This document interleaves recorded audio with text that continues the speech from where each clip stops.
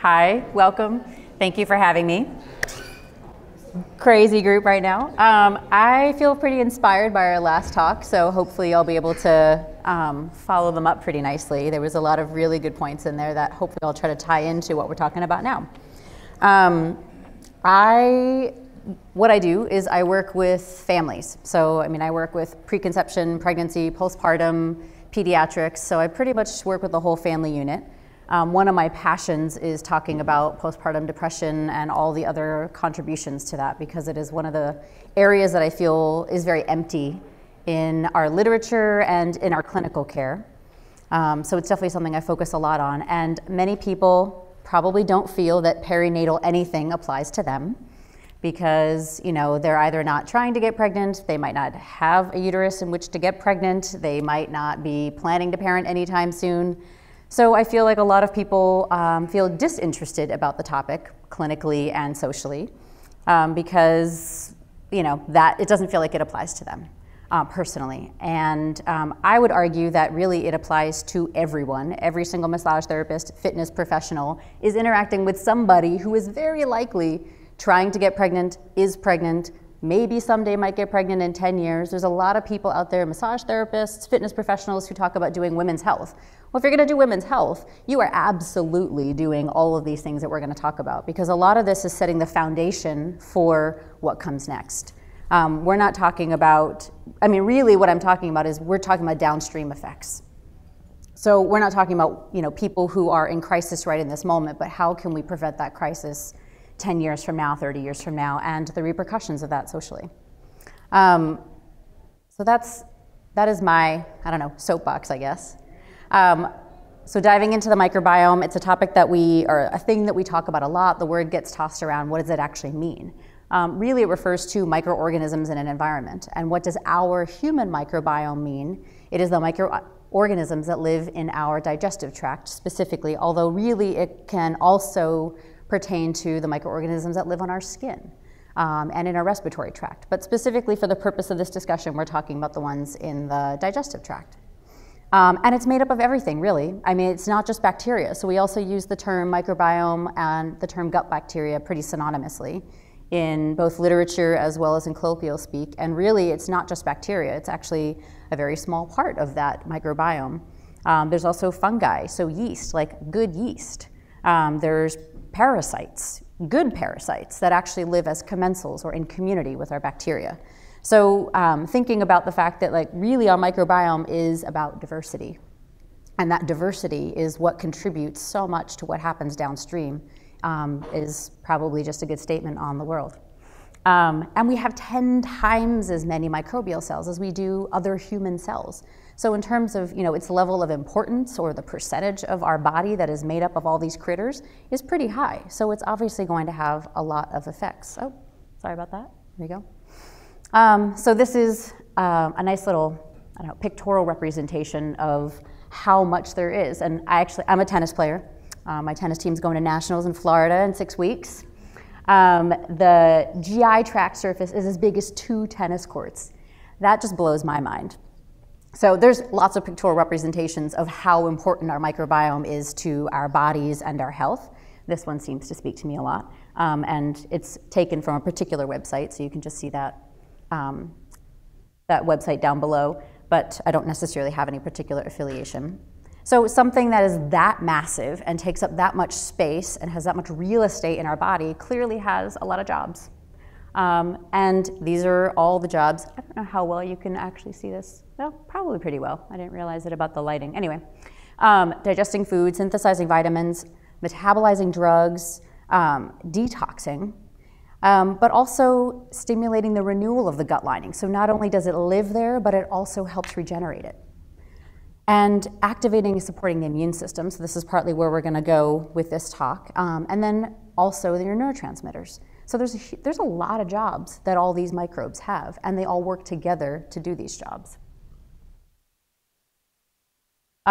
So obviously it has a lot of visibility, our microbiome, in conventional literature. And I think that in conventional medical literature, it's actually coming up more so as it pertains to pregnancy, as it pertains to pediatrics. So we're talking a lot about it in terms of like allergies and eczema, We're talking about it in terms of cancer care. So there's a lot of different places that the microbiome was showing up in research. And say I see a lot of pediatric clients, and sometimes over the weekend they end up going to Children's Hospital, to the emergency room. They get sent home with an antibiotic prescription. Most of the time, not all the time, they get sent home with a prescription for probiotics. I think that's pretty amazing. So, sort of feeding off of that topic of, how long does it take for our discussions that we have in rooms like these to infect not only the medical literature, but medical practice? It takes a while. People have been talking about the microbiome for a long time, but it's happening, and it's pretty cool, and in a way that's actually becoming accessible to people of all income groups. And the Human Microbiome Project, really a way of cataloging and organizing and understanding who actually lives in our body and what do they do. That was better understood really just only 5 years ago. What else does it do? This is the part that I find incredibly fascinating. So when we talk about the microbiome, I think a lot of the applications are immune system oriented, eczema, allergies, its relationship possibly to even the turning on and off of different oncogenes or things related to cancer care.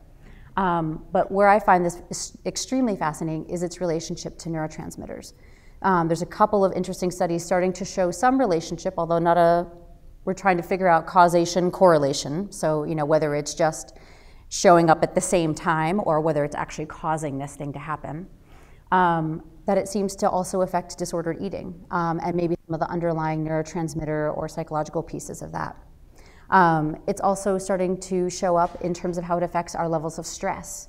Not even just, obviously not situational stress, obviously it's not going to change what's happening in your life, but how our bodies respond to that stress, which I think is also fascinating because we can't necessarily change our circumstances, but what if we could affect this and change the way our bodies physiologically respond to that, our levels of anxiety and depression. And the other piece that I also find fascinating about this is that there is a direct relationship between what these microbes do in terms of how they create, regulate, and really just are in charge of or bossing around the neurotransmitters or the chemicals in our brain, but also markers of inflammation, which seems to actually be maybe as important or possibly more important to how our microbiome affects our mood. There are a lot of proposed mechanisms in terms of, well, this bacteria turns on this cytokine or a chemical that affects cells. Or this bacteria turns on this marker, an IL-6 or something like that, and that is a regulator of inflammation. So obviously, the more diverse you have, or the more diversity you have in your microbiome, the more opportunity you have to affect all those chemicals, all your inflammatory markers, all your cytokines. The part that I also find fascinating about its relationship to inflammation is what bacteria controls what chemicals, and us figuring out that understanding that a little bit more, but also how it affects what's called our HPA axis. So if you're not familiar with HPA axis, it's the hypothalamus, a little area of your brain, also along with your amygdala, also sort of part of that like reptilian or kind of like primal brain. Your pituitary, which is a little gland that sits like right in the middle of your brain, and we call that the master gland. So that's the one that has a lot to say about your thyroid function and your reproductive hormones. And the A part of that axis is your adrenals. So the little tiny glands, these little peas or raisins that sit right on top of your kidneys, and that we refer to a lot when people say the words like adrenal fatigue, or when they talk about stress response. And there is that relationship between the brain and your adrenals, and what it controls is almost everything in your body. It helps to control or affect inflammation, your circadian rhythms and how you sleep, your blood sugar regulation, your hormone function.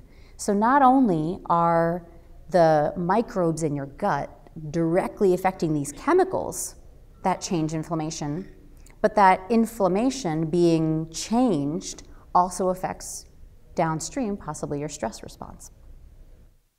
So when we affect inflammation, we can also affect our stress response, but we can also decrease the burden on that HPA axis or our stress response. So an example would be if we're able to decrease inflammation in our body, maybe through our diet, through exercise, through improving our microbiome diversity, we can possibly change not only the way our brain makes and responds to chemicals that affect our mood, but also the way that even a stressful situation would appear to us and how it might kind of, roll through our body and play out.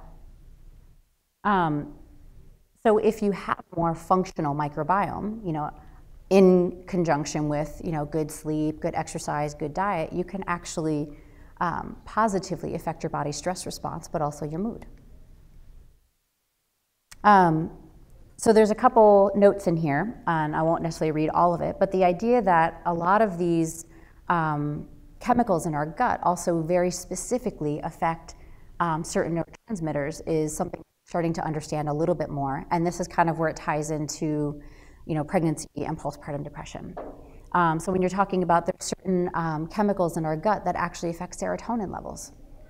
So whether or not we, make enough or we break it down appropriately, because there's two sides of that in every single coin, but also whether transmitters that can, block some of those chemicals that make us more like excited or anxious or, cause us to have insomnia, something like GABA. So here's a little bit more detail about like which colonies, at least so far we've identified, seem to affect different chemicals.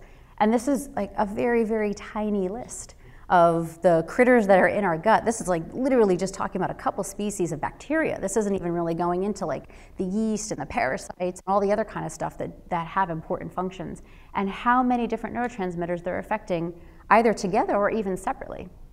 So when you're talking about, GABA, which is the of, if you've heard of like Valium or any of those medications that kind of like take down a notch, that's what GABA does in our body.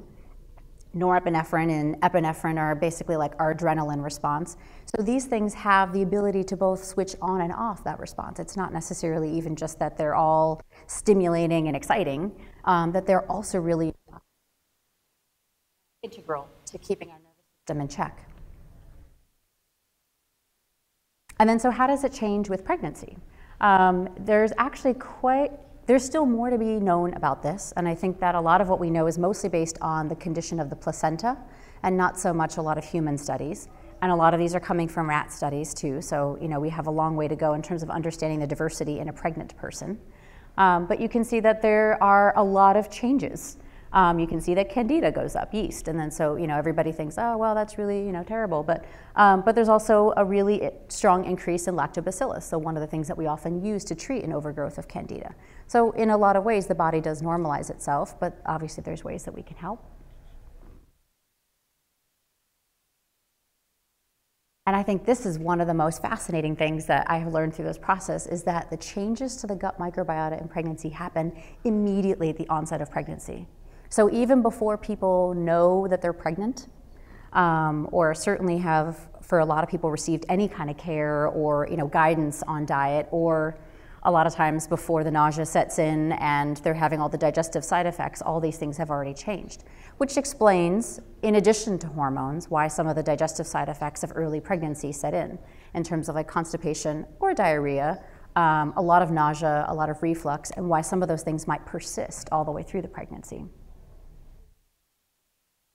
And that the diversity of the microbiota or the microbiome in pregnancy changes over the course of the pregnancy, which I also think is incredibly fascinating when you think about how many things are growing in this person's body as they're progressing. The other thing that I find fascinating and at the same time possibly disturbing, depending on how we interpret this data or this information, is that pre-pregnancy weight and weight gain over the course of pregnancy seems to affect both the presence of certain colonies of, specifically of bacteria, it's mostly what they've been looking at, but also the diversity in the microbiota, and that having either a pre-pregnancy weight that meets the classification of obese or above can actually mean that they're sort of starting off with a much less diverse microbiome, but then also a lot of weight gain through the course of pregnancy can also trigger changes to the diversity, for better or for worse. So There's a little fat mouse here, because most of these studies have been, mostly they're looking at pregnant mice and causing these mice to either be overweight beforehand or gain a lot of weight during the course of their pregnancy. But with some of these mouse studies, they find that when they actually inoculate the mice with third trimester, so like the end of pregnancy microbiota, so basically taking the microbiome from a pregnant mouse who's near the end of pregnancy and put it in basically a non-colonized mouse, that mouse becomes more inflamed. There's more inflammatory markers, which, sort of like looping back to what we were talking about, that those inflammatory markers can then in turn change hormones, neurotransmitters, and possibly predispose us to having a different type of mood response after the pregnancy's over. And the other piece of this mouse study is that it can change more so and, quote unquote, for the worse in mice who tend to be obese. So the one thing that they did to create these changes, specifically the weight gain changes in the mice, was a high-fat, high-caloric intake diet. So, sort of coming to like, all right, so how do we positively affect these, this microbiome so that pregnant people can make the most of the diversity that's happening through the course of their pregnancy and can come out on the other side with as much diversity as possible and with the best chance of having optimal neurotransmitters so that they're happy and healthy and that their babies that they're raising, our little pre-paleo people, are also happy too. You could say, well, take a probiotic, end of story, thank you very much. That would be the end of it. But diet plays a huge role in this. And we know this, but I think that this is the part that I would like to see us know a little bit more about. What components of our diet change our microbiome for the worse and affect diversity by reducing it. And it seems like a high caloric diet will generally decrease the diversity and the content of our microbiome. A high fat diet, now specifically in these studies, they don't say like, oh yeah, we fed them 6 grams of fish oil every single day, they fresh caught salmon. That's not what was happening here. So typically when you're talking about these high fat diets from a study perspective, especially with mice, they're usually more with saturated fats and not necessarily even polyunsaturated fats. So think high calorie, high fat processed food type diet. And that's also what's able to be quantified and stored and used in a study as well. So thinking about dietary changes pre-pregnancy, because now we're coming back to like, okay, how do we look at this a little bit preventively? And then also during the pregnancy, thinking about, well, maybe you don't need to eat for 2, because you actually don't. Most people don't need more than 150 to 200 calories. So you're talking like 1 snack more than their regular diet during the course of pregnancy. And maybe you could actually, favor more lean protein, vegetables, and if you do grains and legumes, thinking about things that are kind of higher fiber and kind of like more nutrient dense. So things like scarlet runner beans, which have a ton of calcium, versus stuff that's a little bit more highly processed or less nutrient dense. But the other piece of this is, diet, but then also the weight gain conversation, which again, I'm coming back to of like, well, how much, do I want to have this conversation about, obsessing about people's weight? I have to say that as a provider, I very rarely make weight a big issue in my practice. But what I do talk a lot about and kind of obsessively about is like, I want to know what you're eating. I want to know what you put in your body, because really if you gain 40 pounds, that may not be a big deal for your body. It may be a big deal for your body. I definitely don't want to go back to, the 60s where they're like, hey, take a Dexatrim and smoke a cigarette. You only gain 10 pounds and that's the best for your baby. So, I don't want to go in that direction. But maybe we can change the discussion about it's not so much about your weight gain, more so about appropriate weight gain. That if you're eating nutrient dense food, if you're eating stuff that's not only going to potentiate a very diverse microbiome, you're going to gain the amount of weight that is better for you and your baby. So, just thinking about that conversation and trying to reframe that for yourselves, but also for people you might be talking to. The interesting thing about the shifts in the microbiome is that they also are related to gluconeogenesis and glycolysis, which basically, breaks down to blood sugar regulation.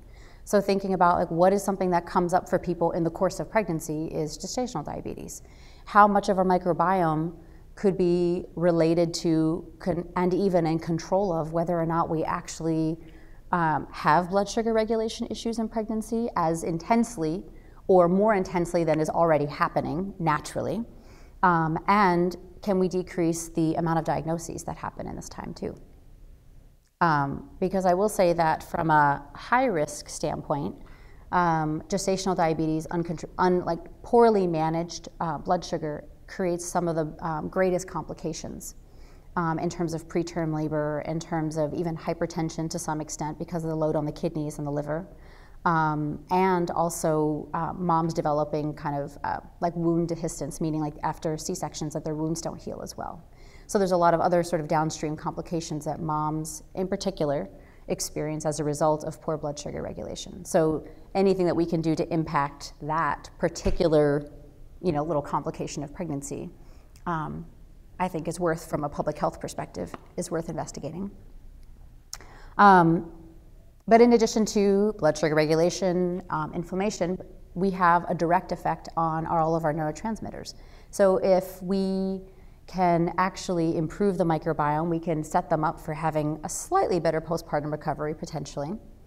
And the way that we can do that with diet is mostly with some of our high fiber and soluble and insoluble fibers. So, I think again, kind of coming back to some of the definitions of paleo, people think about, well, if you're not going to eat a lot of processed food, you're not going to eat a super high fat diet or super high calorie diet, you should be eating bacon, bacon, bacon all day long. That's not really what this is saying. A lot of this is saying like we want to actually to rebuild our microbiome and favor what's called like the firmicutes over these Bacteroides species, which are a little bit more favorable. We want to actually get a lot more fiber in there. This last piece is going to sound a little bit, I don't know, duh. But the higher presence of Bacteroides, which is, it's not a bad species. Again, this, coming back to that, nothing's necessarily good or bad. We have to stay in the nuanced middle. But when we have a lot more of these Bacteroides, we have, you'll see generally more like IBS symptoms, things like that. They can be associated with lower inflammatory chemicals, but they can also be associated with social disruption, meaning stress. So there's sort of this social disruption, meaning like anything in your body, anything in your life, your circumstances can also affect the presence and the balance of these. This one's a little bit challenging to see. So we talked about a little bit of caloric intake, high fat diet, pre-pregnancy weight, pregnancy weight gain, and social disruption. What are the other ways that we can affect the diversity of our microbiome? Obviously, supplementing with beneficial species. So there's a lot of formulations out there, and I don't have any affiliations with any company or anything like that, where they're looking at all these studies like, okay, so if, bifidobacterium and lactobacillus species and even some yeast like Saccharomyces are super beneficial for balancing neurotransmitters, then maybe we should put those all in one little tablet and someone can take that, improve their microbiome, not have any issues with their neurotransmitter, not have any issues with postpartum depression. That might be true, but we also know that it's not as simple as that. We know that we have to address the fat content of people's diet, and I would say that fat content meaning like saturated fats, processed food, that kind of thing. We have to address the caloric intake. Is what's happening here sort of an appropriate amount from a calorie standpoint for the development, the healthy development of the pregnancy and for the baby? And a lot of times people, families, whole families, everybody included, tend to overeat a little bit in pregnancy because it's like, oh yeah, let's go hog wild, you can eat everything you want. And that is probably one of the places where we can interject and say, regardless of whether you consider yourself a perinatal specialist, like actually let's think about what can help promote a healthy gut so that we can have a healthy hormonal neurotransmitter response afterwards. I don't know that we can do a whole lot about, our social disruptions. Sometimes they just happen, and they often tend to happen to people who are expecting children because, they decide to move, remodel the house, have a baby, invite all their family to come live with them or something like that all at once. And it usually seems like a good time to do everything. And so there's a lot of social disruption that's happening in this group of people. In addition to the fact that now you are not only birthing a human, but you're birthing new parents, you're birthing a new family. So everybody has to learn how to be a completely different human being right now. But what else can we do to modulate our inflammation? So just as the inflammation is modulated or changed or regulated by these little critters, we can also do things like addressing diet to modulate our own inflammation. So take the burden off that HPA axis, so maybe the bacteria in our gut aren't so affected by the social disruptions in our life. Optimizing digestion, I kind of put that there as like, there's a lot of things that people do that have natural species of bacteria in them. Kombucha, sauerkraut, a lot of the fermented foods, fermented vegetables, it's gaining a lot more interest. And I love them personally. I love fermented spicy food. I could eat all the kimchi for the rest of my life. But when you think about it from like a constitutional perspective, Ayurvedic medicine, Chinese medicine, fermented foods also have a lot of heat. They create a lot of irritation in the gut. So for someone whose digestive tract is really slow and sluggish and they're cold all the time and they're constipated and that kind of thing, that could be really helpful. But in someone who's having a lot of insomnia and heart palpitations and night sweats, happens to a lot of people when they are pregnant and postpartum, this might not be the way to do it. So when you're thinking about the positive cultures and the beneficial bacteria that are contained in those foods, take that with a few grains of salt, or a few grains of salt. And also, I don't know what the exact right amount is to eat of kraut or kombucha or kimchi, but I'm pretty sure we're not supposed to eat or drink 16-ounce bottles once to twice a day. So that is another one of my soapboxes. I don't know what it is. It's somewhere between a pinch and a gallon is probably the correct answer. These are some of the other integrative approaches that I just, I wanted to put on there just for your own eyeballs to see it, but that there are other things that we do to help balance neurotransmitters, specifically as it pertains to perinatal, to neurotransmitters and really just what's happening in the perinatal period, that there's other ways that we can complement a positive microbiome. But that also, if we have a really functional microbiome, a lot of these things are more easily procured from our diet. If we're eating healthy fats and protein that contains B vitamins, and we have a healthy ratio of our diet, we don't necessarily have to high dose supplement the B6, and we don't necessarily have to go with like 6 grams of fish oil to make a difference in someone's mood. And that if we are somewhat trying to take the burden off our HPA axis and our social disruptions and address sleep and things like that, we can not only positively affect our microbiome, but also our mood. So these are some of the changes that we can make. And I come back to that reframe around the pregnancy and the weight gain thing, because there's a lot, I feel like that's anytime you talk about obesity being a contributor to poor health, we can run away with that. I will say specifically being in the natural health realm as a naturopath, I see a lot of people who are like very rigid about their diet. There's a lot of good-bad dichotomy in eating. There's to the extent where I feel like it very often becomes disordered eating. And there's definitely a lot of like fat-phobic information that gets circulated. So I feel like having that idea of we don't have to demonize people who maybe start off at a weight that is not their healthiest. We don't necessarily have to demonize the weight that they gain through the course of their pregnancy, but we can at least have those conversations with ourselves, with our families, and maybe with people that you're working with in your own profession of like, you know what, if your provider is telling you you need to gain 50 pounds in this pregnancy, let's talk about what the other possibilities are here. Because for some people that might be fun. All right, here's I got the flag, so resources and citations. That's not even remotely an exhaustive list. I probably had like 60 articles that I would have liked to stick in there, but it seemed a little intense. So, all right, I'm ready to stop. Any questions? I'm going to put the microphone on over here. Gosh, it is warm in here.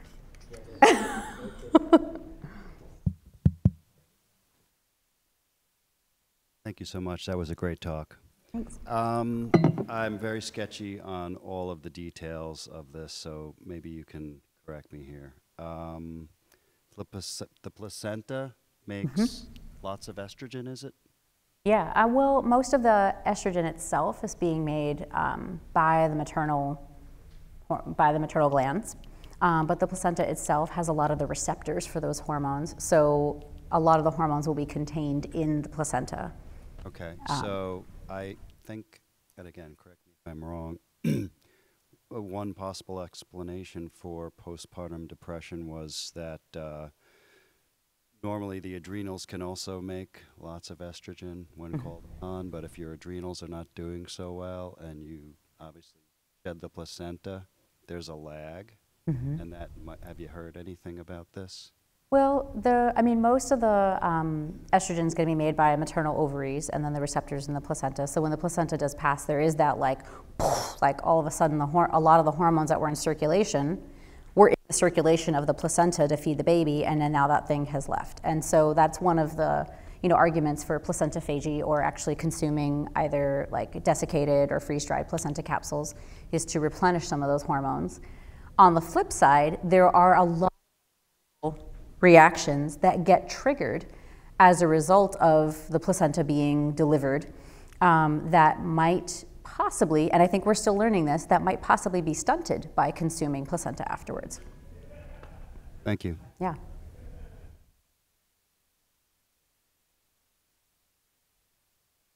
So I am pregnant, so you don't have to question that. I know sometimes people don't want to know that. They're like, I don't know.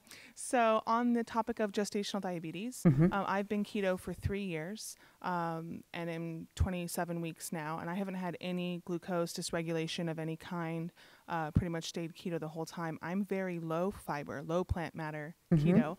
However, I'm in a lot of keto pregnancy groups where they are told that they have to up their carbs, and you can. So I can up my carbs to 50, 60, and they're no longer in ketosis. And then I'm not a fan of the glucose tolerance test, but they take that, they fail that, they get the diagnosis, and they're told, and I would never blame anyone, but they're told there's nothing you can do. It's just hormones. And when I try to find that, besides HPL from the placenta giving a slight insulin-resistant effect, I'm not finding what hormones are causing you to have a rapid increase in your glucose or not being able to manage that.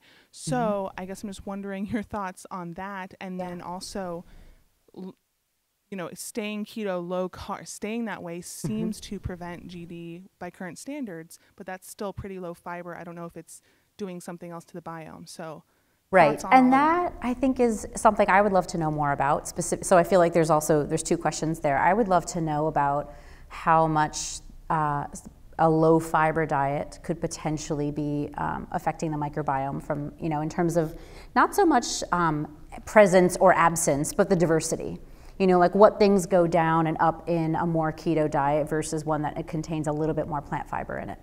And I don't think that we have that information yet. My suspicion is that you would see sort of that skew between like the firmicutes and Bacteroides, type species, and then a few other ones that are going to be more present when you have more plant fiber in your diet.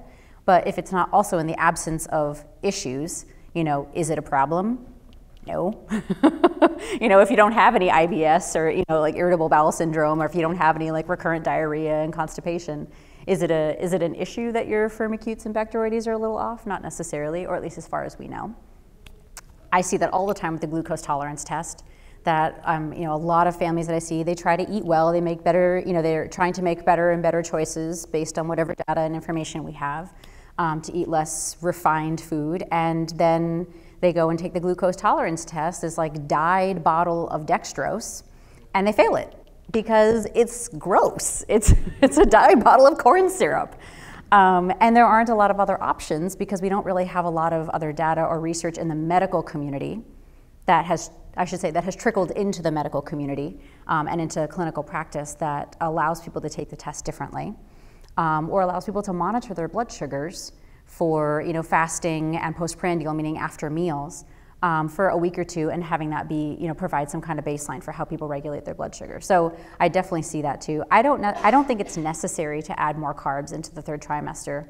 I find that some people do naturally, just simply because that is the trimester where babies are growing. Like they are literally gaining 0.5 pound per week. So they're just getting bigger, and This is anecdotally. I will say, working with a lot of families that would like to breastfeed and, decide to breastfeed for some amount of months to years afterwards, I do find that when people are slightly more carb restricted, but not always, that it does seem to affect milk supply afterwards. That there is something to be said about that like rapid absorption of glucose and carbohydrates that seems to make milk supply more plentiful. But again, not always. It's just, that's totally my observation.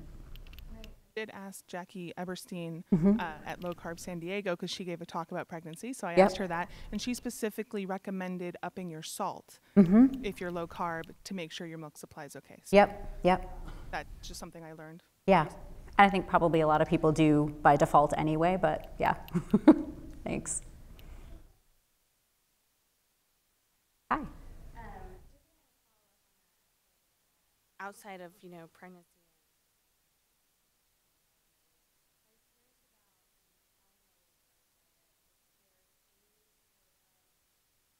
Backing to resistance. Consumer resistance. My other question, just as a side, is more people are taking probiotics. Should there be any concern about our body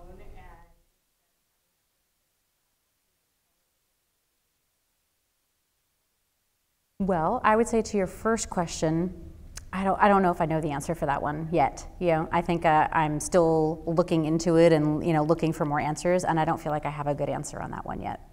And related to the probiotic question, it's a good thing to think about, because it does happen with our body that if we don't encourage it to do its things on its own as much as possible, whether it's genetically or with our diet and lifestyle, it's possible that those functions could get shut down. It doesn't seem to make sense to me physiologically that would happen with the microbiome, because it's not necessarily that like receptor relationship like estrogen or thyroid or something like that.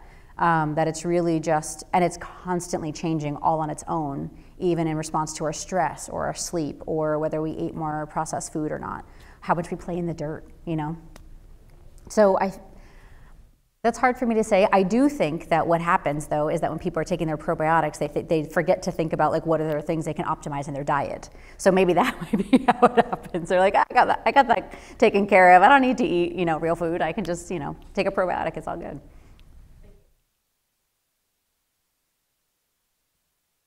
First, just a quick point about glucose tolerance tests. I'm not sure if Carolina, the group, people in your group are taking this into account, but if you're on a low-carb diet, you're going to fail a glucose tolerance test, and you have to up your carbohydrate level for at least 4 days, I think, before you can take one and get a proper result.